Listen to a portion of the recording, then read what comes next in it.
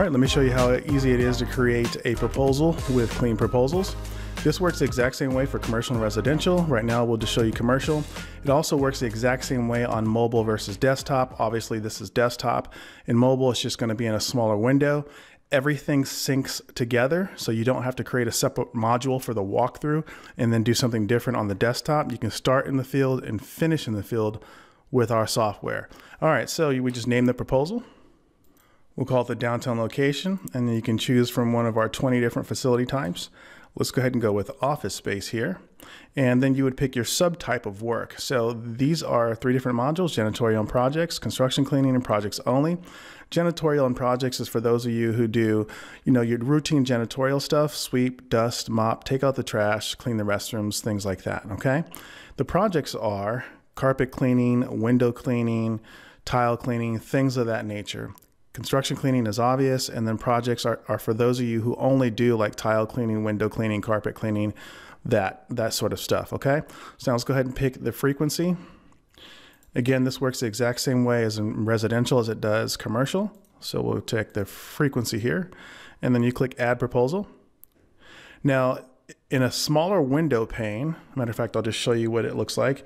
This would be on your mobile device. Now you can imagine just walking through a facility and simply checking the areas that apply. So you see a break room, you're like, oh, there's a break room, oh, there's another break room. You can edit the name of that if you want to, and you can select the flooring type, and then if you just drop down here, you'll see that you can add your square footage and the estimated clean times, and then every single type of cleaning task associated with a break room is here, okay? And all these here are designed to be memory joggers, as well as something that you can just simply select or deselect, edit, or leave it just as is. I know it's quite a bit here, but this is also a memory jogger. So you can say, oh yeah, there were floor drains in there that I was supposed to clean. Yes, they did mention I needed to load the dishwasher. I almost forgot that.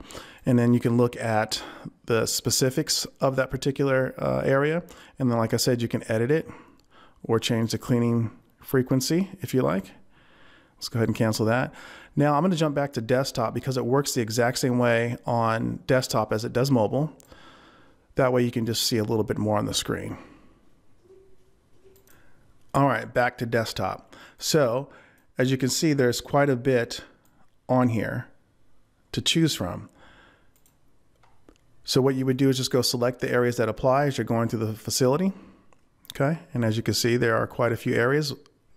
We've thought about almost everything you could possibly imagine. And to go ahead and clean up the board, if you're not using all these particular areas,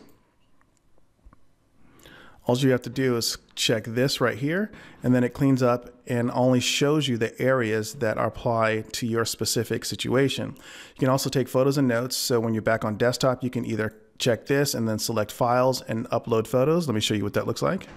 All right, you've uploaded a photo, and let's see, that's what it looks like. Now, if you were on your actual cell phone device, it would actually just then pull up your camera, and then you can take a photo.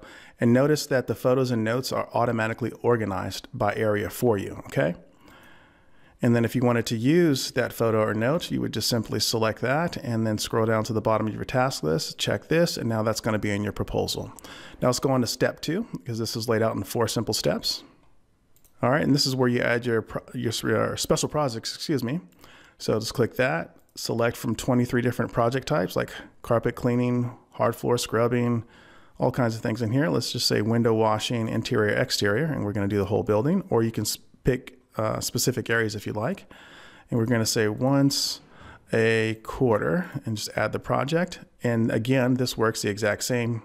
Edit, photos, notes, task details, already laid out for you. Use them exactly as is, or edit them, or add your own.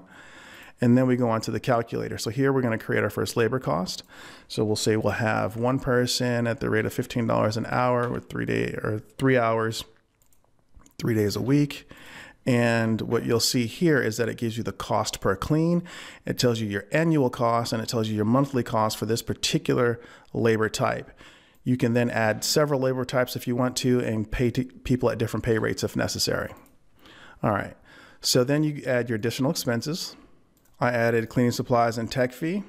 Then you would add your margin. Some of you just work on margins. You just want to straight up say, I want 30% on everything I do.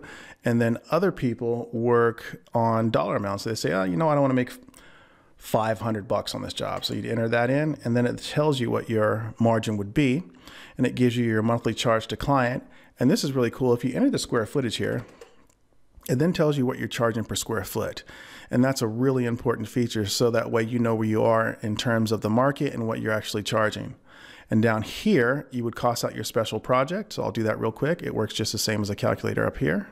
All right, I've added my margins and costs here. We'll close that out. And some of your clients just want one monthly price. They say, tell me everything for janitorial and all the special projects all in one price. If that's the case, all you have to do is hit the combine button here. And now it combines what you need to charge them monthly between your special projects and your routine janitorial. And then lastly, we go to step 4, which is finalizing the proposal. And in here, you just pick from one of 25 professionally designed themes. And pick one, of course, that matches your logo. This would look good for us because you get to upload your own logo and tagline. Let me show you how beautiful this proposal is, okay? That's your logo up there. This is your tagline. This is the name of your business. This is your website address. This is who the proposal is for, and this is the date it was created and the address of the location you're servicing. Now just scroll through this proposal. Let me show you how beautiful this thing is here. These are your pricing tables. And what's cool too is, like I mentioned, let's say they only want one price, right? So all you have to do is go down here, because the service agreement is 100% customizable. All you do is turn off monthly janitorial, periodic janitorial work, and then it gives you your grand total, but it still shows you the cost for those things. Okay, so it gives your client a bunch of information here, and then you can just simply select or deselect anything you want. Let's click on this. Let's go to insurance. Let's go back up to legal. All right, so you would expand, and then anything in here you can just get rid of if you don't like. So let's just say photo identification is one that you're not going to use. Notice it here, and now it's gone. And of course, everything is 100% customizable. You can either download a PDF and attach it to your email, or you can submit it electronically, and your prospects will get it in an HTML window pane that looks just like this. And of course, they have the power for e-signature. That's just a quick overview of how to make a commercial cleaning proposal in just a few minutes.